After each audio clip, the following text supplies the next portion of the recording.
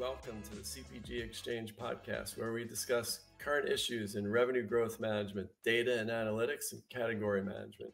I'm the owner of the Data Science and Strategy Share Group and the Revenue Growth Management Share Group. Today, we're very excited to welcome Jack Harnedy to the CPG Xchange podcast. Jack is the Senior Director of RGM at Hostess Brands and the author of the book Snap and Go. Today, we're going to talk about how Jack used his experiences in RGM working for bigger companies like Kimberly-Clark and Colgate, and how he used them to help stand up the RGM function at Hostess. And along the way, we're going to learn how the snap and go mentality of urgency, discipline, and playing through the whistle has contributed to success. Jack's going to introduce himself in a minute, but right now I'd like to introduce my co-host, Saurabh Atri. Thank you, Walter. Hi, everyone, and welcome to the CPG Exchange. This is Saurabh Atri at Tata Consultancy Services, TCS, where I head the go-to-market strategy for CPG and retail industry verticals. About TCS, we partner with over 500 CPG and retail brands worldwide, like Nestle, Unilever, Procter & Gamble, C&S Wholesale, and many others to accelerate their growth and digital transformation journeys. And now I will turn it over to Jack to introduce himself. Jack.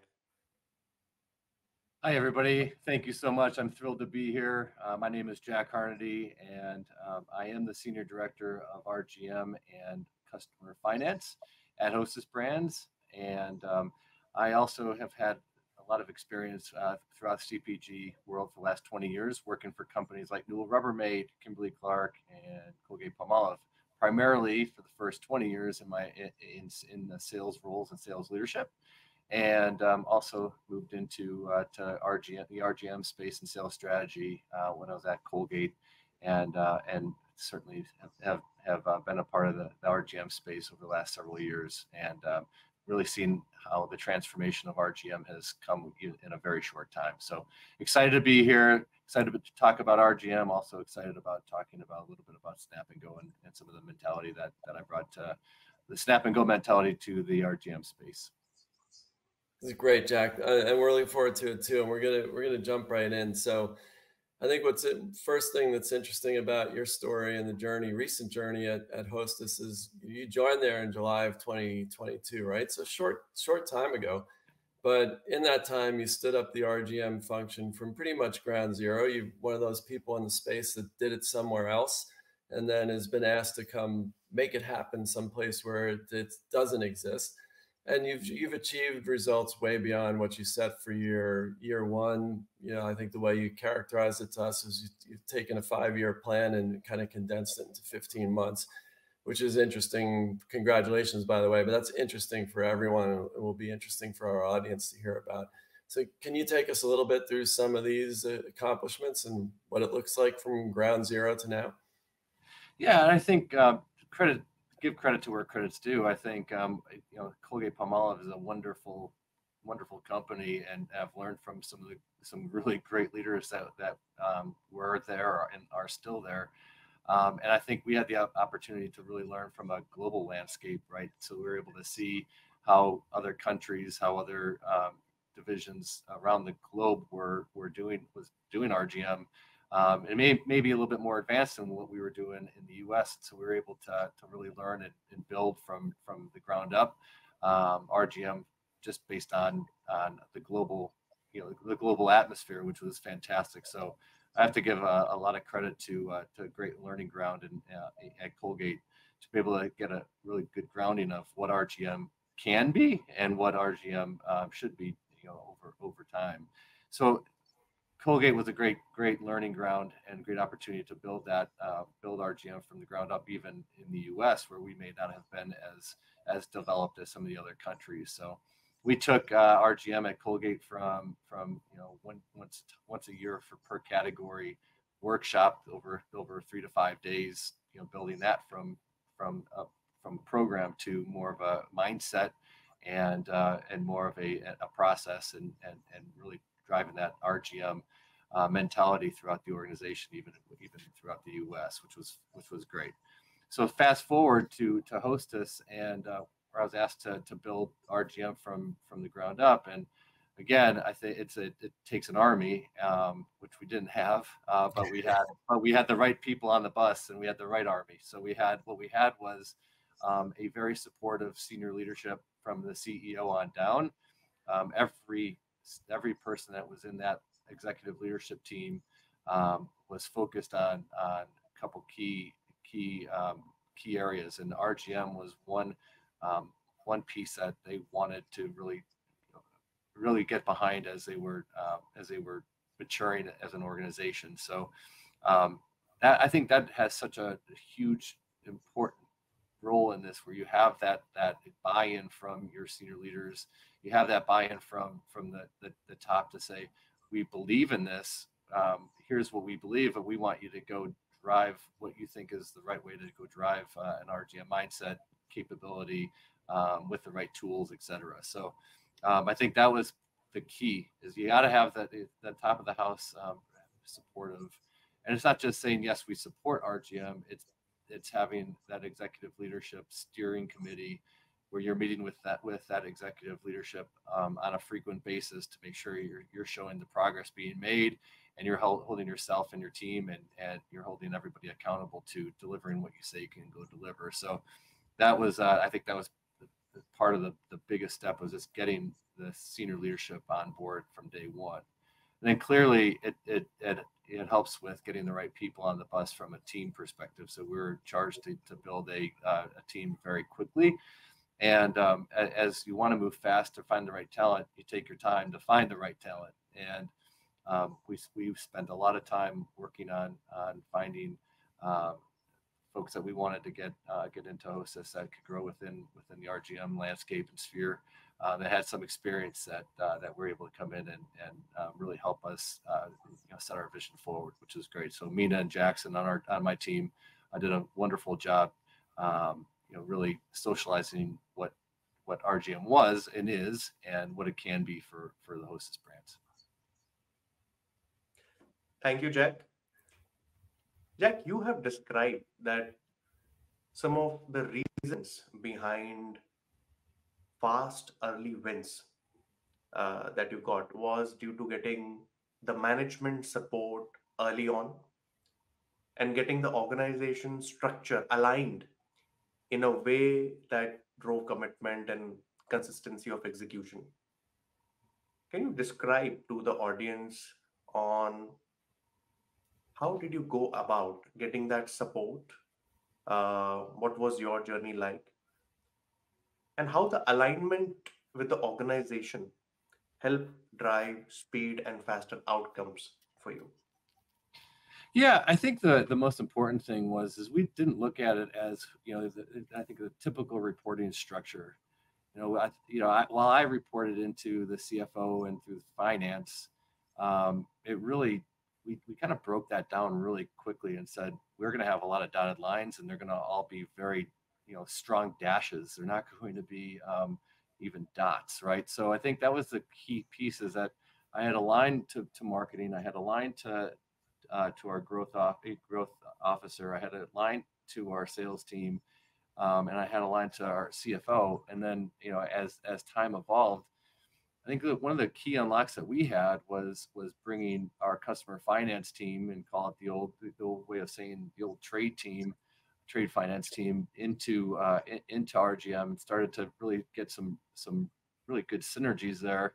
And it started to bring it all together. So instead of just this, having that line to finance, it was breaking down the barriers and getting in front of the brand team as often as possible, getting in every meeting that you can, being that we'd like to call it that quarterback of the team, and really trying to drive the whole organizational awareness and mindset of, when we're doing things, it's doing it through an RGM lens, and you're looking at multiple ways of doing, call it pricing action or promotion, etc. So I think that was the biggest part of it, was not really worrying about who you reported to, is more about getting involved and being a part and having a voice and having a seat at that table, no matter what part of the organization it was, no matter, and really not worrying about the reporting structure. It's more about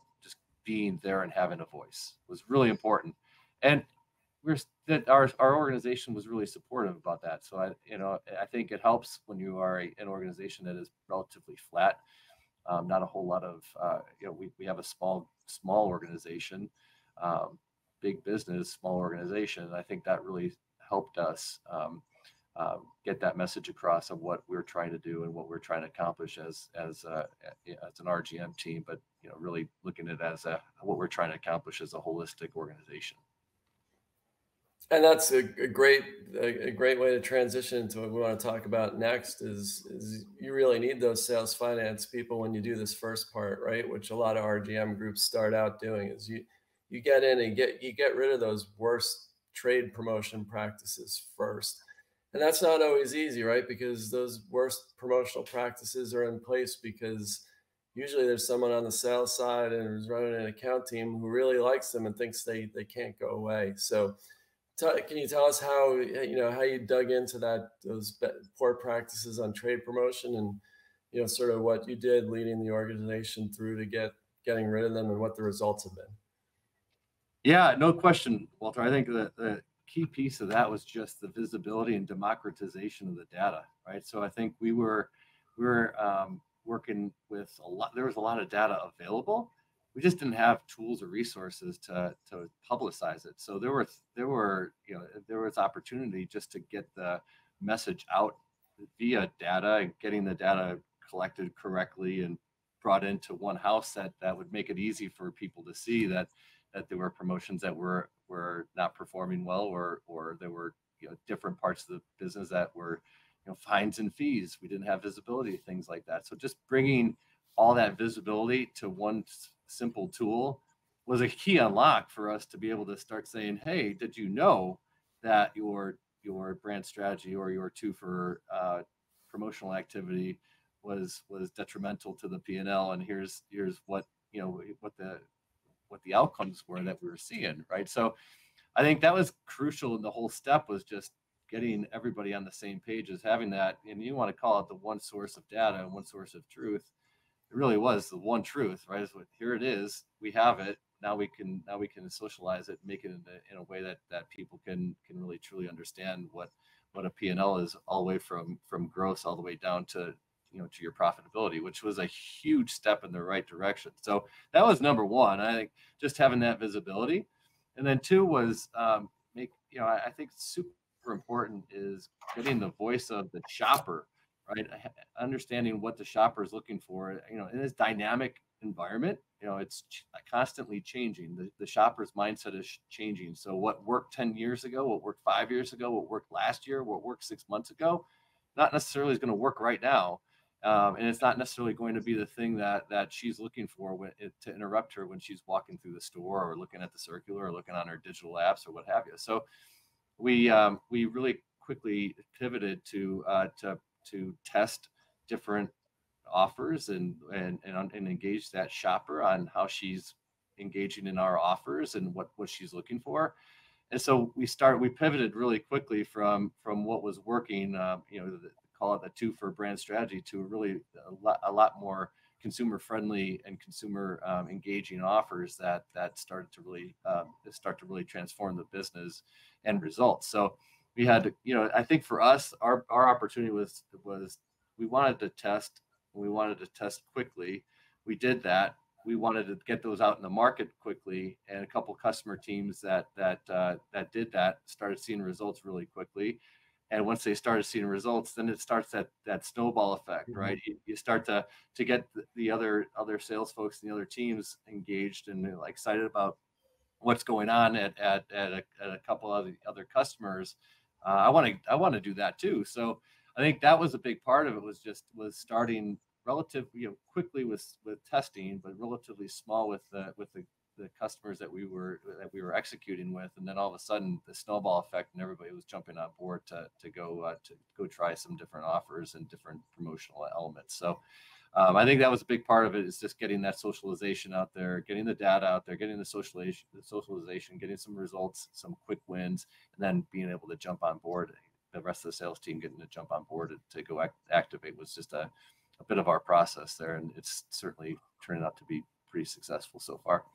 That's when it starts to get fun, right? Where you're start to run with some wind behind your back now, and you have some people in the organization that almost feel like they're going to be left out on the performance line if they don't jump on. That is, do you have any moments where you just kind of said, "Oh, we got it now," because people are coming to us? Yeah, I mean, look, 20 years in sales, I think I know pretty well at how competitive we can all be, right, from a sales perspective, and so I think that's a big part of just that mentality is you want to. I'm not going to be left behind here, so Right. I better get on board. And I think the other piece of that too is that when you start to get some wins, we start to socialize those with our senior leadership, and so senior leadership starts to notice, and so everybody wants to have that visibility too, right? So this is natural, and that's at any company, right? That's at any, and not even just company or even CPG. That's just across. That's human nature, really, is to have that that kind of approach, especially if you have a competitive spirit. So, I think that was a big part of it. Now, is it all rainbows and unicorns? No, I think there's times where we're like, yeah, we would have done this different. But I think that's the best part of it is that we've had some opportunities to do really well, and then we have some opportunities that are like, this is what we do different. So we're able to learn more and more and more, and then we just evolve from there. So we don't make the same mistakes twice. So anyway, I think it's been a fun journey for that part of it, and it's fun to bring this organization along for the ride. So it's been great. Jack, we are going to zoom out a bit because I feel that you have had a very unique and interesting journey. Working in big companies like Kimberly-Clark that has done RGM for some time, and then Colgate, who was developing it under your leadership. What learnings did you take to Hostess that had not had previously that function, but they hired you to build it?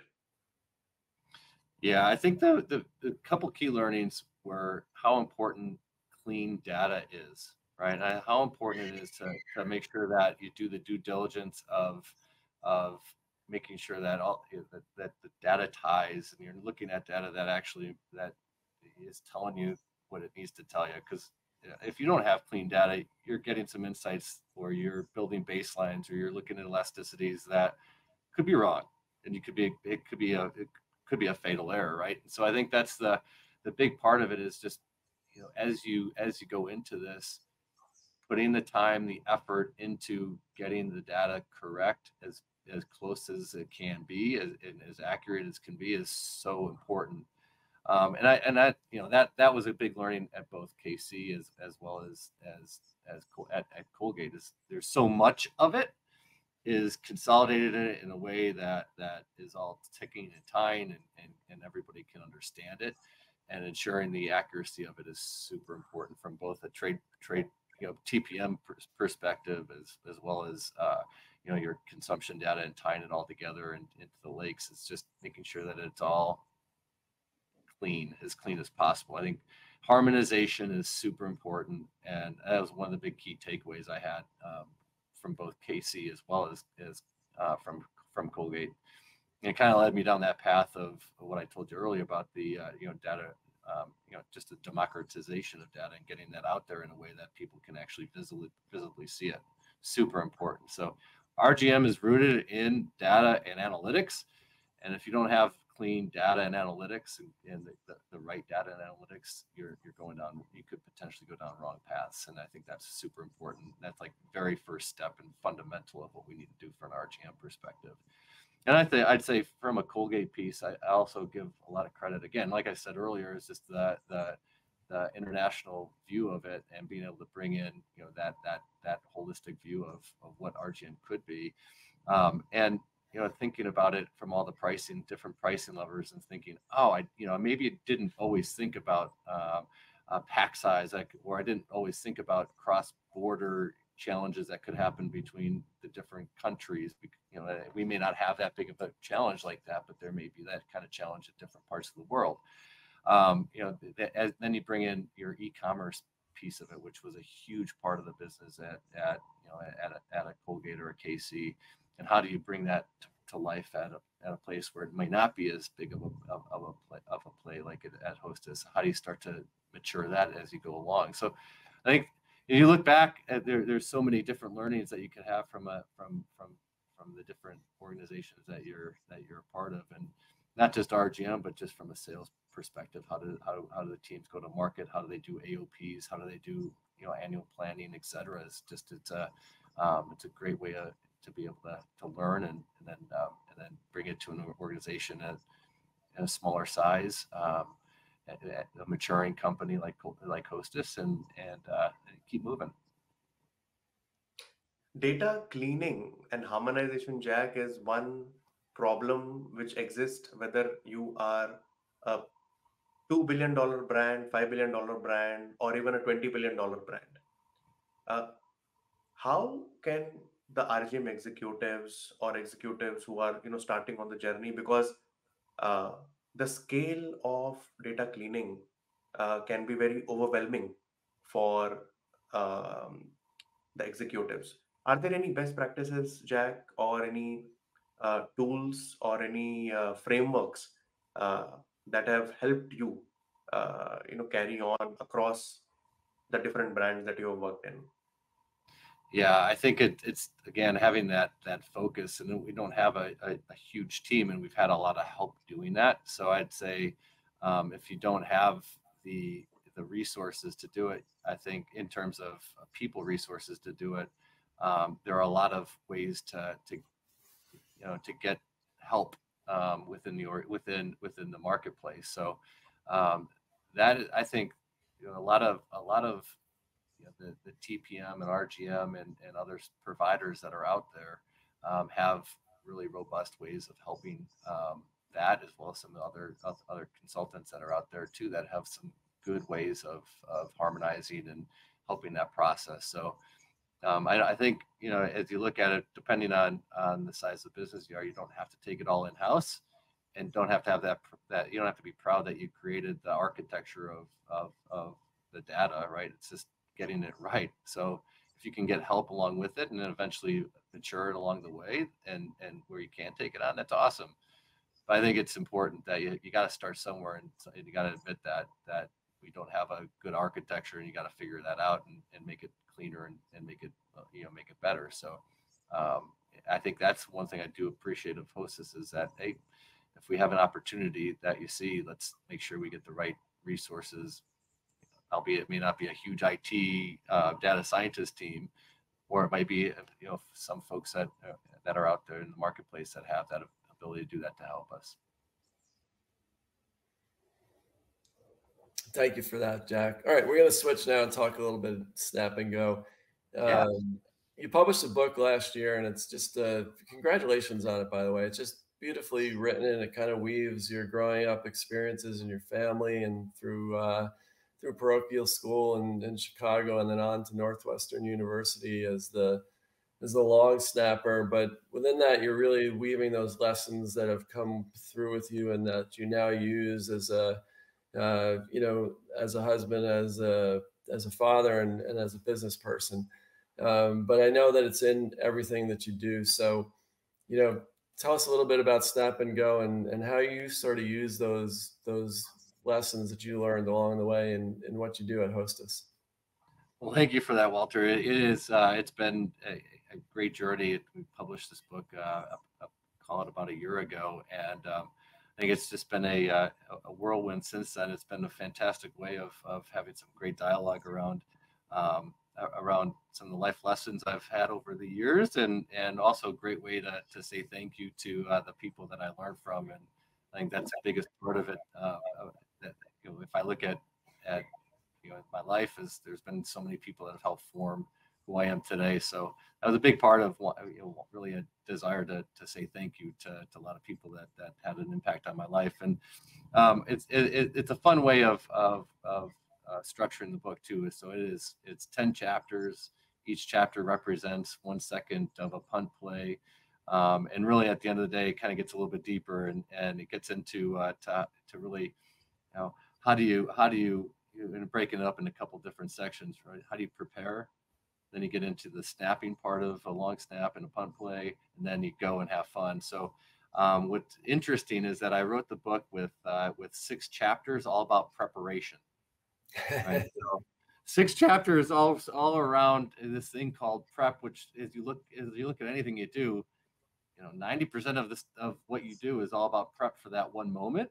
And so 6 of the 10 chapters, and probably should have been 9 of the 10, but it's really 6 of the 10 were all about preparation. It's like play like you practice, use your senses, prepare with faithfulness, line up accordingly, scan the defense, double check your surroundings. Like all those things that's all before the play even happens. So you're working and working and working and preparing before you actually do the activity of snapping for a punt play. So to me, that is so important. Is all about the preparation that you do. And I kind of go back to looking at it, it's like to think about this is that I played 5 years of college football, really played 4 years on the field. I played a total of 35 minutes total playing time actually on the field, and over that 5-year period. And over 5 years, I practiced or prepared for 350,000 minutes. So if you think about the order time, of magnitude, right? Like you think about it, it's like, wow, that minimal amount of time that you're actually on display, you're preparing so much. And really, at the end of the day, I started long snapping when I was 5 years old. So think about the amount of time I was doing this, right? But at the end of the day, it's all about preparation. And then once you prepare everything that you're doing, when you actually go do that activity, when you actually do the snap, you're fully, it's like you trust yourself in what you're doing. You have that trust that it's you're snapping blind. You're doing it. You've already seen yourself do it, and it's second nature. It's a habit. And then you go, right? And then you go and you fully commit to running down and trying to make a tackle. You leave it all on the field, give it all you got, you do everything you can, and then you're executing. Not only that you're executing the opportunity, but then you're executing after the play. So you go back and review over and over and over again every step, every motion that you had, so that you give yourself a grade on how you did, and then you learn from what you did right, what you did wrong. That's fantastic. Thank you for that, Jack. And I want to pull out one person that, you talk about a lot of the people in your life, but I think your grandmother, Betty, you write about her, and you talk about this pretty rare that we've talked about skill set that's also in my wife, Jennifer, you try to emulate, and it's not the easiest thing to do if it's not in you. And you describe your grandmother, Betty, as that person that no matter who is in front of her, who she's talking to, who she's focusing on, that person in that moment is the most important person in the world. And, having been the leader of some large groups and organizations myself, I can tell you that's not so easy when you've got people standing at your office door, 3 deadlines you got to get to, and, in a meeting at the top of the hour. So how do you can talk a little bit about your grandmother and that mentality and how you try to do that? How do you try to emulate that in what you do? Yeah, I was fortunate. My grandmother worked at the same high school that I went to for 37 years as the administrative assistant, and she basically ran the school. But she was 5'0", and you could hear her walking through the halls of our all boys Catholic high school on the south side of Chicago in a really difficult neighborhood. You could hear her walking through, and she didn't care who you were, what you were, if you were Donovan McNabb or Jack Harnedy. She didn't care who you were. She was going to make it known that she was running the show and that she was in charge. However, when you were talking and engaged with her, her eyes were locked on you, and you better have your eyes locked on her. I was also fortunate to have 4 years of drive time with her to and from school, about 45-minute drive time. She picked me up every morning at 7:20, and best believe if you weren't out on the corner at 7:20, she'd drive right by, and she wouldn't stop. But when we were in the car, that was it. She probably should have been a little bit more focused on the road because she had quite the heavy foot and was an aggressive driver, but she was focused on you. She was focused on what you had to say and your conversations that you had with her during that 45-minute period were just deep and intense, and you could just tell that she was giving you everything that you had, and you were going to give it back to her. And so I learned that from an early age, that you're engaged with who you are engaged with. The most important person that you're engaged with at that moment is the person that's in front of you. And as a leader, with large teams and as a leader throughout my career, that's been my mentality, is that block out the distractions, put the blinders on. If you're sitting in front of me, if you're engaging with me, that's going to be the most important thing that I'm doing. Knock out all the dings and the beeps that happen with emails. That's not important. It's the person that's in front of you. And I think that's how I've tried to lead and try to live my life, is that when we're engaged, we're going to be super engaged with each other, and deeply learning from each other on how we can do better. So that's been a really important lesson, and one of the most important lessons of my life, and had a great person to learn that from, in my grandmother. Thank you for that, Jack. Thank you, Jack. And just one curiosity, Jack, did having grandma as a head of the school helped you? Is that the reason why we see you have topped in all the classes and now you've gone to Northwestern? Because having a grandma who is the head of the school helped? Well, I tell you what, it was intimidating. I did not want to be, she was the first to know anything, right? So it was really important that I had my head on straight at all times, and made sure that my grades were coming in, because I knew that the teachers were all super good friends with her, and guess who'd be the first person to know what my grades were? It wasn't my mom and dad, it was her. So she would know when there'd be challenges, and she would try to help me through them. But yeah, I think it certainly helped me with the discipline, to get, through other things also, obviously with football and some of the discipline that comes with that. But having her there certainly kept me very focused on doing the right thing at all times. I'm sure. Thank you, Jack. This was a very interesting story. Thanks for sharing with the audience and us here. Jack, going back to the snap and go mentality.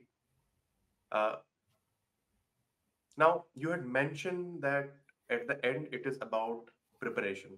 Now, whether you are an executive or whether you are a parent trying to bring up, your kids, preparation is something that everybody does. But what is it that you would specifically like our audience to know that can help them improve both in personal and their professional lives?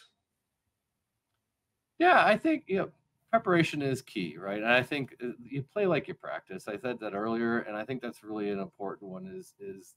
And it's fun because being able to now coach my 9-year-old son and 6-year-old daughter, some of these different mentalities of hey, just don't go through the motions. Why are you doing it if you're going through the motions, especially at a place like practice, right? So basketball practice, even yesterday with my son, is you will show up on Saturday morning at the game the way that you prepared yourself during the week, during practice time. And I think that's really an important aspect of it, is as you go, don't go through the motions through your day, through your work day. You're there for a reason. You're preparing your company, you're preparing yourself, you're preparing your family for something that's bigger and greater. Like, embrace that. And I think that's something that don't go through the motions is one of the biggest piece of it, is because as you go through the motions, that's how you're going to show up when the game really counts. And I think that's one big piece that I learned, that playing like you practice is a really good way to think about. I'm going to show up today because on Friday, if I have a big meeting, I'm going to show up the way that I showed up on Monday or Tuesday, Wednesday, Thursday. I think the other one for me too, Jack, is on the other end, is that playing through the whistle. And I think that's a big part of business, and specifically RGM, where you don't, even for the success you even had in the first 15 months, you don't always get there the first time. The sales team doesn't always embrace the new initiatives. And there just has to be that never, ever giving up on the play part as well, right? That I think is important. That's a great point, and you never know when that final whistle is going to blow. So I think it's also important that you keep pushing it, and the other piece of it too, and I think is a huge part of it, is never being complacent, right? So what if you're here today? It's what you continue to do, right? So I think if there's any message that anybody takes away from it, is that just because you got here doesn't mean you're going to get there. So you got to keep pushing it, and keep really working. Don't get complacent on positive results, because positive results are probably the worst thing that can happen, because hey, celebrate, well, you want to celebrate your successes and have fun with it, but you also you have to understand that you know, somebody's coming after you, or your competition's coming after you, right behind you. So you cannot get complacent throughout that process. Great. Well, Jack, I want to thank you for being with us today. I want to thank you for making the CPG Exchange podcast the most important podcast in the room this morning, as we've done the record. The book is called Snap and Go. You can find it on Amazon by Jack Harnedy. And we want to thank you for being here. And we hope the audience enjoyed today's podcast. And we look forward to future episodes of the CPG Exchange podcast. Thanks, Saurabh. Thanks, Jack. Thank you. Thank you, Jack. It was a pleasure talking to you. Thank you.